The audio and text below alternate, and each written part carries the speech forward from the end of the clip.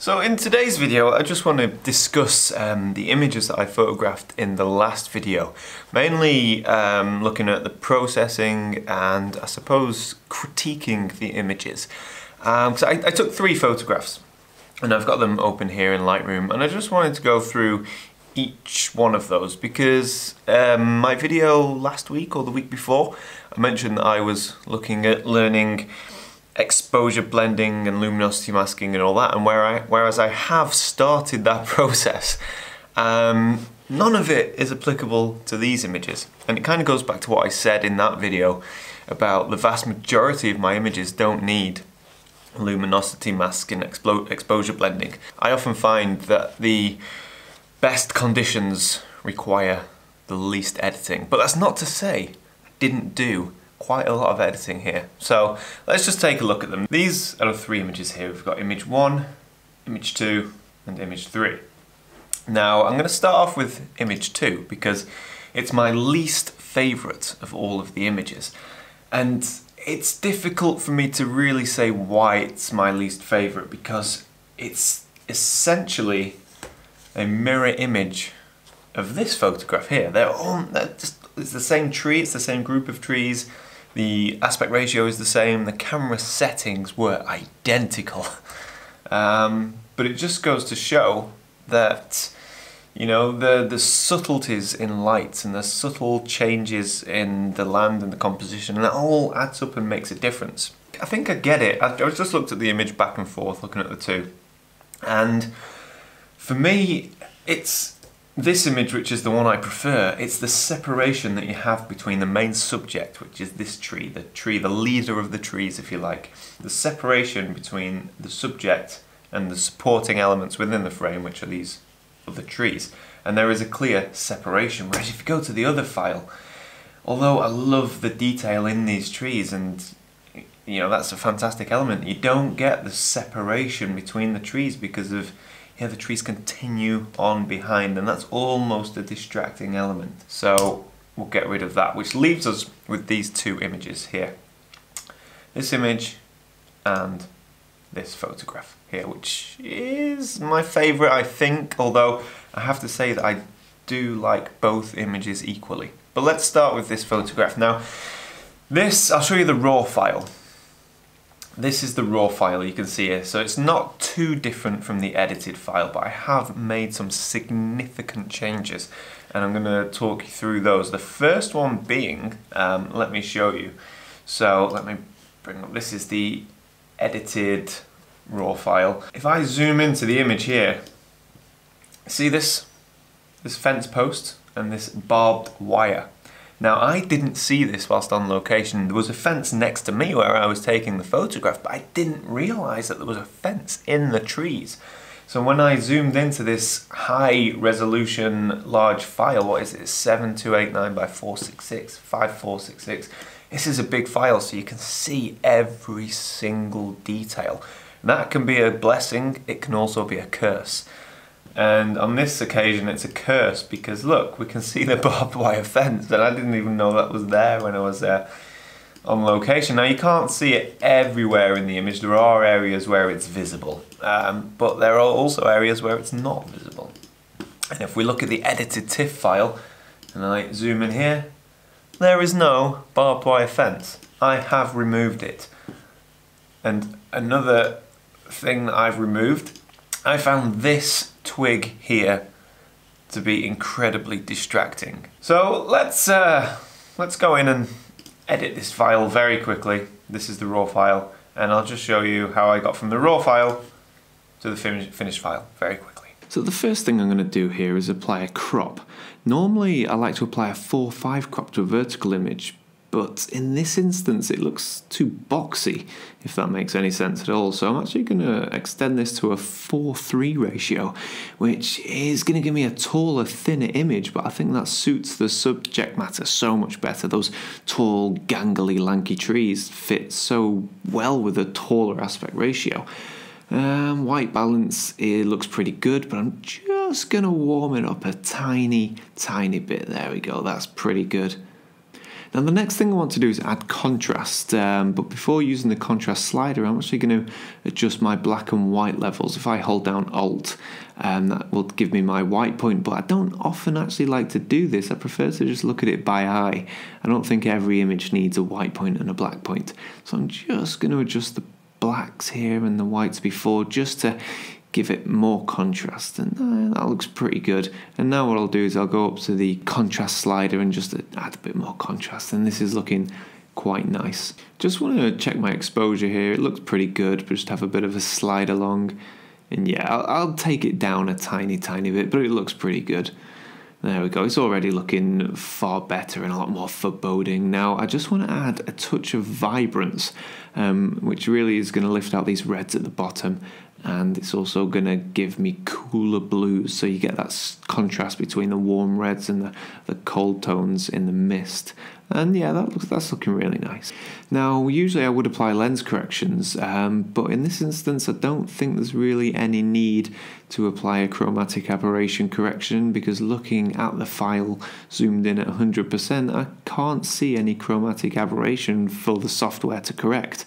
So I think I'm just going to leave that, and the same goes with lens distortion. If I apply lens correction, I actually prefer it without the correction applied. I like those darker corners. So I'd like to add a bit of sharpening to this image. We'll keep it at 40, but really it's not necessary to apply sharpening to the entire image, because you can see here there's no detail in the mist. So if I hold down Alt on my Mac and slide the masking slider along, we can see that it's only going to apply sharpening to the white areas, so areas of detail.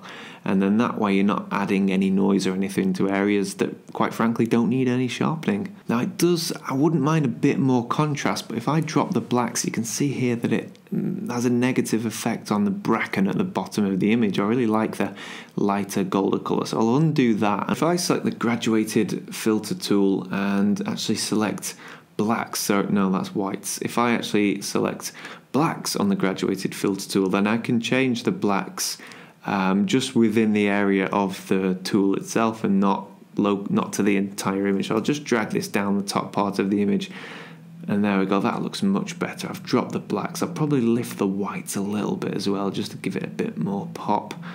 There we go, just playing this by ear really. And that way I've affected the image at the top, but I've left the lovely golden browns at the bottom image, I've left those well alone. And there we go, that's pretty much the finished image. I'm now going to take it into Photoshop to get some of those distractions removed. So here's the image in Photoshop. Now I'm using the latest version, CC 2019, which has a fantastic content-aware fill. So I'm just selecting this rather annoying distracting twig, content-aware fill, bosh, job done. It's like some sort of voodoo. I don't know how it does it. I'm going to do the same on this twig here.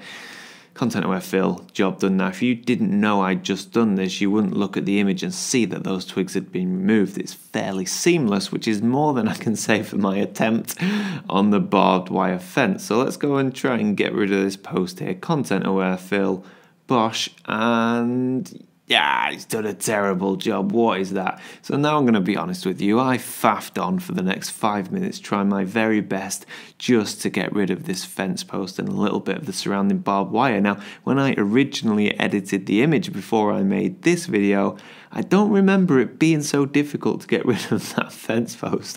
It was a proper nightmare, and we just about got there in the end. The next thing I'm going to do to this image is if I just duplicate the layer, and then on the top layer I'm going to apply a Gaussian or a Gaussian blur. I don't know how you pronounce it if I'm honest. And I'm just doing the Autumn effect. I use this effect on all of my Woodland images. Now I'm just applying the blur, not too much, make sure you can still see roughly what the image is. But my computer is painfully slow, so when I try to apply the blur, it just seems to take forever to render. Look, this isn't normal. This isn't iMac. This shouldn't be happening. And the files aren't that big, so I honestly don't know why it's taking so long. But once Photoshop has applied the blur to the image, come on, yeah, there we go. Then I'm going to go into my adjustments, and I'm going to adjust the levels at the top there. There we go. I'm just going to pull in the whites like so, and I'm going to do the same to the blacks on the other side, which is going to make the image super, super, super, super contrasty and pretty much horrible. Just like that. But the idea is that you're only going to apply about 10% of this to the original image, so that's the layer with the effect, and we'll get rid of it completely. And then we're just going to bring it back up and introduce it slowly. I think round about finishing off at about 15%, something like that. Let's have a look. Yeah, a bit of back and forth. That looks pretty good. Now if I just... It's very subtle, you know. It's very subtle, but it does make all the difference, I feel, to those woodland images.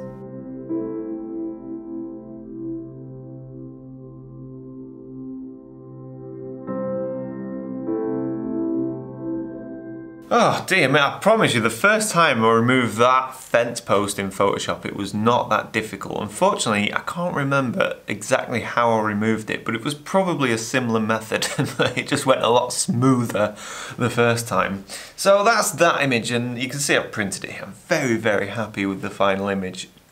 And I don't think I need to make any further changes to it. Now there's this image here, which is a completely different kettle of fish. I'm not going to go through the whole editing process, but one thing I think is worth mentioning with this image is the split toning that I've applied to the photograph. Now, split toning applies a single tone to highlights and or shadows, and you can see this is a lovely warm golden brown image, and that's because I've used split toning. So about halfway down the Lightroom panel, you can see you've got split toning, and here you can see I've applied a little bit of a hue to the highlights of my image. Now if I actually bring the saturation down to 0 so we can see what it looks like before, and yeah, you can see it's made quite a bit of difference. It's very subtle, but it depends how much you want to apply. Now, let me go up here to white balance. You may think if you wanted to warm the image, you could just use white balance, but you don't have much control over the tone, and it applies it to the entire image, whereas split toning will apply it to highlights or shadows, depending on which one you want. Now, if I go to the hue slider here, and on my Mac hold down Alt, I can see the full range of tones that I can choose to apply to the highlights of my image, or the shadows, but in this case it's the highlights. So I want something quite warm. Obviously I don't want purple or green or anything like that. So I'm going to come down to the bottom end of the slider where the reds are, and I want something between red and yellow, so a nice warm orange tone that I can then apply to the highlights. It just, yes, something like that, something around this is a good level, I would say. So I've set my saturation slider to 0. Now it's this slider that controls how much of that hue that you apply to your highlights, and in this instance I'm going to take it nice and easy and just apply it like a tiny bit, up to about 17. It's so easy to go too far with these things, and I think it's best to keep everything nice and subtle.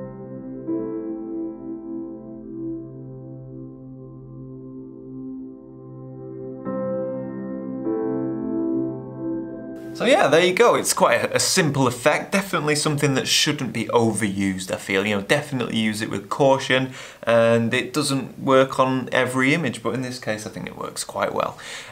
So that's everything. That's me. I'm going for my second Christmas dinner of December, and we're only on the 9th. So that's what I'm going to do now. So thank you so much for watching, and tune in next time. Yeah, so until then, bye for now.